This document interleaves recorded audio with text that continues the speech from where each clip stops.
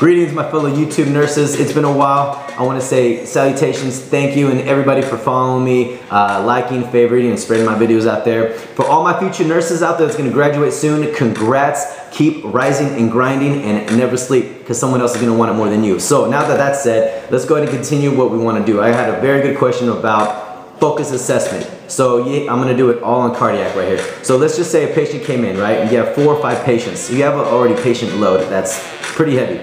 So you want to do a focus assessment on a cardiac patient. They came in and let's just say you did the labs diagnostics, you know, the doctor's orders already. So they're already on a 12 lead, they did the EKG, they did the labs, troponins, cardiac enzymes, and then they did an x-ray. But as a nurse, you need to do your focus assessment. So you walk in there, you want to make sure they're alert orange times 3, person, place, and time. You want to make sure that they're compliant and they're able to discuss what's going on. So you're going to look at the tag, look at it and make sure that's the right patient, you know, and discuss what's going on. The very first thing you want to do is asking questions. A lot of nurses forget to do that and just do assessments. So you want to make sure, hey, what are you in here? What happened? What was the cause of this? Is there chest pain? Was it location? Does it radiate? Is it stabbing? Does it, you know, is it burning? Is it crushing? You want to ask them what the signs and symptoms were before you came in, so you know of an onset. Were you ambulating? Were you walking around? Were you, running when this happened, when your heart all of a sudden just started hurting? You got to ask these questions so you kind of know and have a baseline of what's going on. So while you're going there talking to them, you want to look at the O2 sat. If they're on oxygen, make sure the O2 sats are above 95%. You want to look at the blood pressure. If the systolic is high, diastolic's low. You want to look at all that good stuff. You just want to make sure you do a thorough assessment. So after you're asking these questions, you want to ask them, hey, do you have a family history of heart conditions? I mean, does someone in your family have AFib? Do they have, congestive heart failure? Maybe if someone in your family diabetic? You want to ask all these type of questions. And you keep continuing asking these questions. Are you a smoker? Are you a drinker? Because those can lead to smoking can lead to vasoconstriction, which causes high blood pressure. Also, drinking over time, 2 to 3 times a day, 2 to 3 times a week. How much do you consume alcohol? 5 times a week for me, just kidding. But anyway, you want to keep asking these questions. What's your diet like? Do you eat McDonald's all the time, high sodium, which can lead to high blood pressure? I mean, McDonald's and what they eat, you need to know this. Do they exercise daily, twice a week, 3 times a week, once a month? And of course, they're all liars. Patients are liars until proven innocent from labs and diagnostics. I know it's sadly to say, but you can't always go off the patient's word. But in this case, you kind of just have to have a baseline and go with these questions, and you keep asking them. So, like I said, are they nauseated? Are they diaphoretic? Any numbness on the right arm? Chest pain? How did that feel? So you're asking them, and while you're doing this, you're looking for the symmetry in the neck. Is it normal? Is it findings? There's no abnormal, pulsating arteries, the carotid artery, which you're going to look at. Get your stethoscope, and you're going to go ahead and listen to it. You go ahead and listen to bruits, to murmurs, to thrills, anything like that. The other thing you're going to look for is JVD. For all you future nurses that might not know what that is, jugular vein distension. You're going to go ahead and put the position of the patient in a supine position. They're laying down flat, and that's normal to see jugular vein distension. Check this out. This is how it looks. Ready? I'm going to hold my breath and you're going to see it. You're going to see it distended. Watch.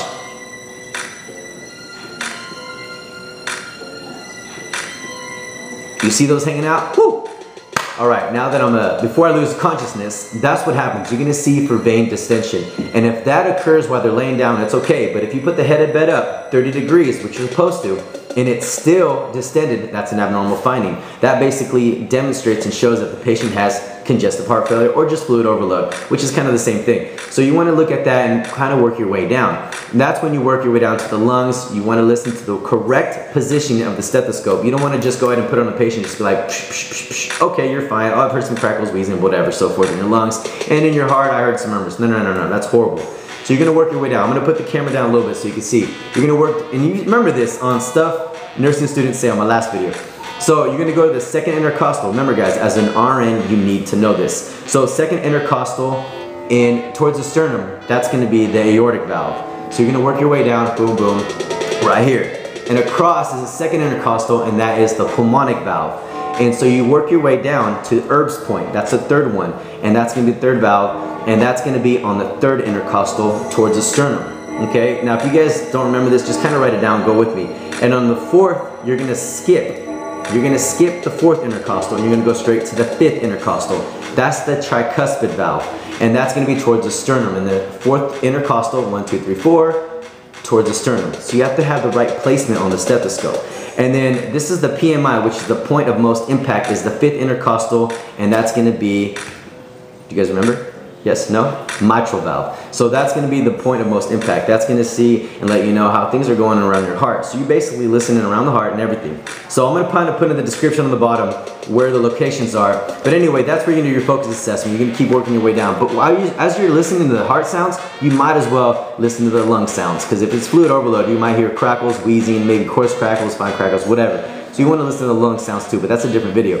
So you work your way down. You're also going to look for edema, generalized edema. I had a patient who had generalized puffiness and she had +3 edema. Her whole face, abdomen, arms, legs, all extremities had +3, +4. And the reason why that happens is fluid overload. You have generalized edema. Sometimes it's going to be in the bilateral lower extremities. So you want to make sure you assess +1, +2, +3, +4. Most of the patients that have heart issues will have edema on their lower extremities. If not, that's actually a good sign. But you're going to assess that, and you're also going to go ahead and listen to pulses. You're going to check pulses. How's the color of the patient? Is it pallor, mottled? Is it pale? You want to look at all that. Pulses, radial pulse, brachial pulse. You want to look at the femoral pulses, pedal pulses, all that good stuff, guys. And you continue looking at, you ask them, hey, did you gain a bunch of weight, 5, 10 pounds of weight in the last 2-3 days? That's abnormal finding. So you want to go ahead and continue that. And of course, they might be on a fluid restriction, maybe 1500 fluid restriction where they can't have too much water, so they can go into fluid overload. So you can do a focus assessment, do all that. Hopefully that breaks it down. Like I said, you're going to listen to murmurs, you're going to listen to bruits, you're going to listen to thrills, you're going to heart sounds, jugular vein distension, you're going to look for. You're going to see if they're alert oriented, you're going to ask them what the abnormal findings are, shortness of breath, nauseated, diaphoretic. What is the onset where they're exercising? You want to get a baseline, how their blood pressure is, what medications they're on at home, any history of heart issues. Do they drink? Do they smoke? Now these questions, you're gonna know over time as a nurse. You're not gonna learn in a day, ladies and gents. So anyway, hopefully that helps. Breaks it down like a fraction. Like I always said, rise and grind, never sleep, stay hungry because somebody else always wants it more than you. Stay on top of your game, my fellow YouTube nurses. I'm out. I gotta go answer that. All right, peace.